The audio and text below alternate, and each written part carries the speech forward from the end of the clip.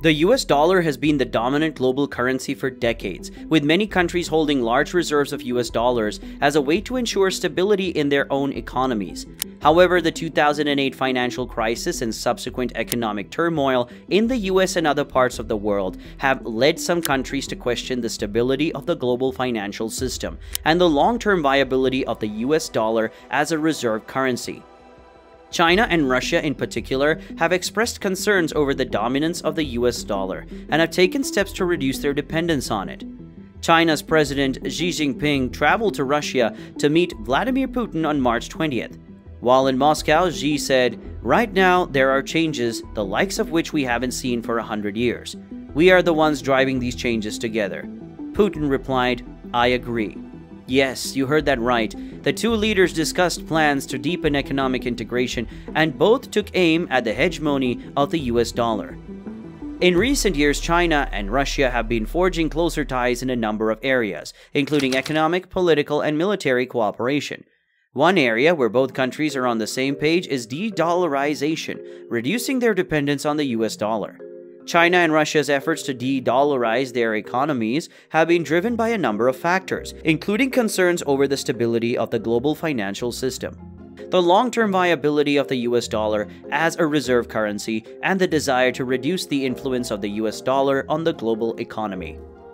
Putin said on March 21st, "It is important that our national currencies are increasingly used in bilateral trade. We should continue promoting settlements in national currencies and expand the reciprocal presence of financial and banking structures in our countries' markets." China and Russia have been working to reduce their dependence on the US dollar by increasing the use of their own currencies in international trade. In 2014, China and Russia signed a deal to use their own currencies in bilateral trade, rather than the US dollar. This move was seen as a significant step towards de-dollarization, as it reduced the need for both countries to hold large reserves of US dollars. In the first quarter of 2020, the dollar's share of trade between Russia and China fell below 50% for the first time on record. Russia and China have drastically cut their use of the dollar in bilateral trade over the past several years.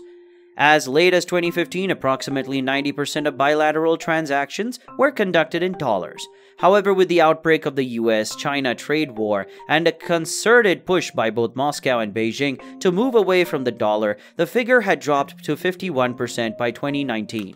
In 2019, China and Russia jointly set the goal of their bilateral trade reaching $200 billion by 2024. The bilateral trade is expected to exceed $200 billion this year, 2023. China and Russia are not only focusing on international trade, but are also working together to increase their gold reserves. Both countries have been buying up gold in recent years, with Russia becoming the world's largest buyer of gold in 2018. Gold has long been seen as a store of value and a hedge against inflation, and increasing gold reserves can help to reduce dependence on fiat currencies like the US dollar. But the reservation of gold and investments in international trade is not enough for China, as it is planning something big. The CIPS and BRICS are also a part of their plan. What are CIPS and BRICS?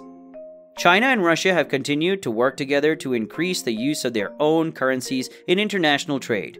In 2019, China launched a new payment system, the Cross-Border Interbank Payment System, or CIPS, which allows for use of the Chinese yuan in cross-border transactions.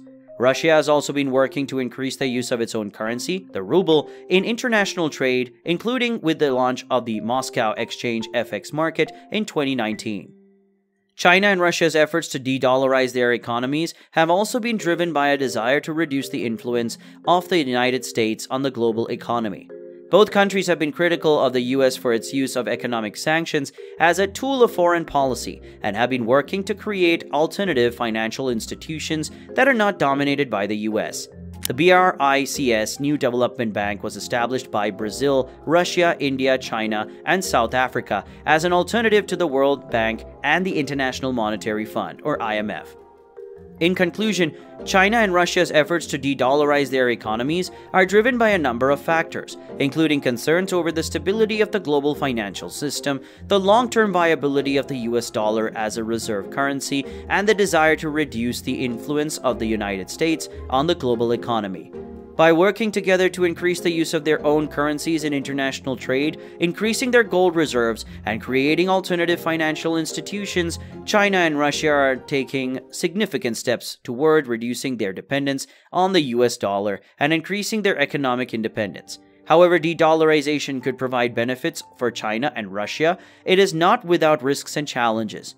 Both countries would need to continue to promote the use of their respective currencies and address issues such as inflation and financial stability to attract more international users. If you found this video informative and enjoyed the content, make sure to subscribe to our channel and hit the like button as well. Thank you for watching.